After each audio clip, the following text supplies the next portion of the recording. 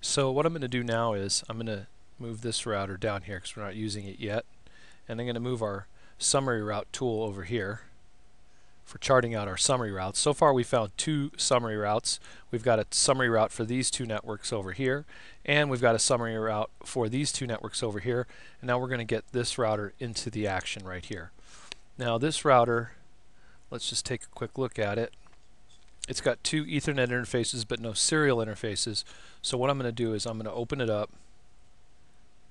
I'm going to turn it off, and I'm going to install two serial interfaces into it, and then I'll turn it back on and wait for this to boot up. What we're going to do is we are going to cable this right here.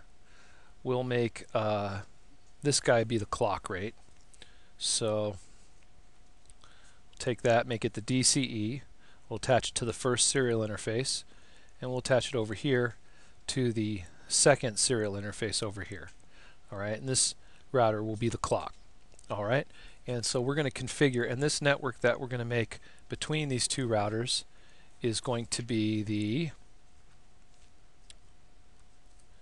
209.165.201.0/30 network. Okay, with the /30 network, the networks go up by 4, because with /30 you basically have the subnet mask looks like this: 255.255.255.252. And if we write this last 252 out in binary, 252 looks like this, and the 1, this last 1 bit, is in the 4's place, so the networks go up by 4. So this is going to be a network of only 4 hosts, and the network is the 0 network, and the broadcast address is 3, and there's only 2 hosts, 1 and 2. So I'll delete this. We just need to configure for this network. So the first host will be on this router, second host will be on this router. So we'll do that. We'll do this router first. Go to the command line interface. Interface serial 0/1/0, and we'll give it the IP address. IP address 209.165.201.1, 255.255.255.252. Hit enter. No shutdown. Okay, so that interface has been configured right here. Now we need to do this one right here. So we'll open up this router, and this router is R4. We will, haven't used it yet, enable conf T, short for configure terminal, and interface 000. So interface serial 0/0/0, IP address 209.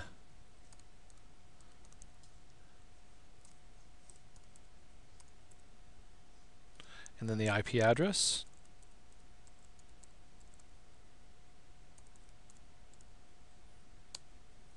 Clock rate, because it's the DCE.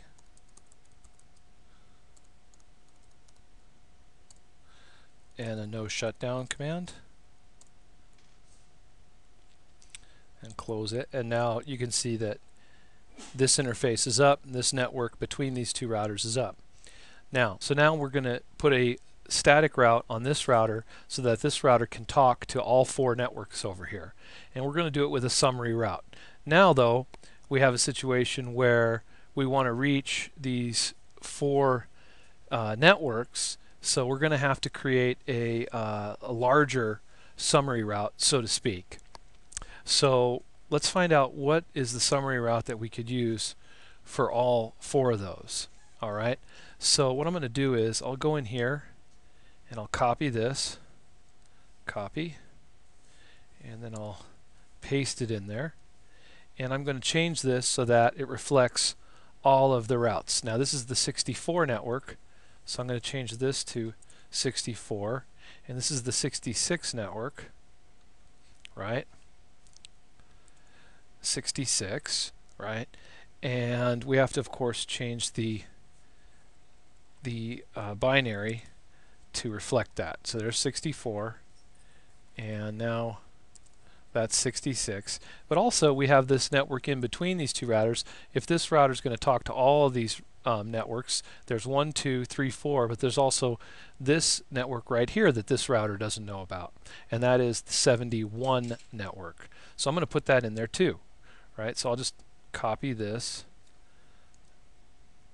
and we'll make that 71 here. And then we'll change the binary accordingly. So 64 plus 4 is 68, and then add 2, that's 70, and then that's 71. Okay, so now we have the 5 networks here, 1, 2, 3, 4, 5, all listed here.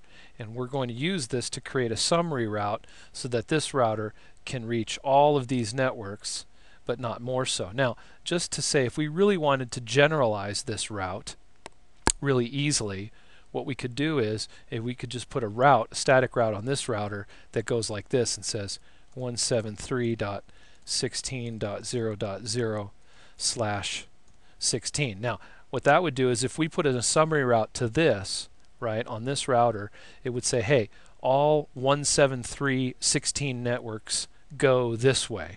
And this router would be able to ping or contact all of these hosts, anybody that started with the first 2 octets of 173.16. So we could do that. But it's not good practice because it's actually just the 64 network, the 66, the 68, the 69, and the 71. So it's not really the full range. So we want to do a more exact summary route.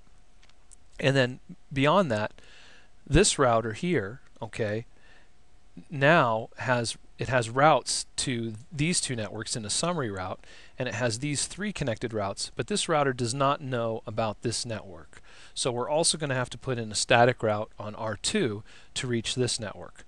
We don't have to put it on R1 because it's connected to this network here that we just added, but we do have to put it on R2. So let's start with that.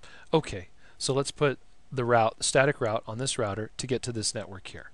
So we'll go to this router, say enter, enable, configure terminal to get to there, IP route to the 209.165.201.0 network, and then the subnet mask. And then we have to put in the next hop router's IP address. Well, that is 173.16.71.5. So 173.16.71.5. That's the next hop router's IP address. And I'll just show you that really quickly. Next hop IP for this router, if we're talking about this router, the next hop IP address is the IP address of this router's serial interface right here. So we've got a static route in here. Now we need to figure out the summary route to reach all of these networks over here for this router. We've got them listed out here in binary, so we can figure out what they are. What do they have in common, right? What do they have in common? Well, the route that they have in common is they all have 173 in common, they all have 16 in common, and they all have 64 in common. And they have, so that's the IP address right there. Now the important part is the subnet mask range. So they have 8 bits, 16 bits in common, 17, 18, 19, 20, 21. 17, 18, 19, 20, 21 bits in common. So /21, which is a magic number of 8. Place value is 8. So this summary route, if we put in this summary route on this router right here, right, if we put this summary route in here, it'll cover networks 64 to 71. And let's try it.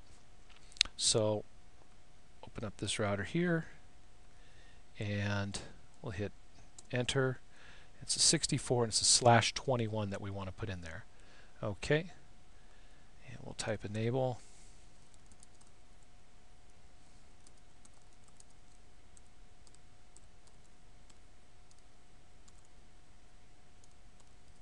And now we want to have /21, right? Let 21 would be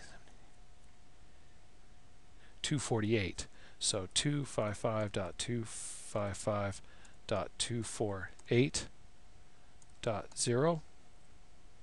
I believe that's right. And then the next hop IP address, which is going to be 209.165.201.1.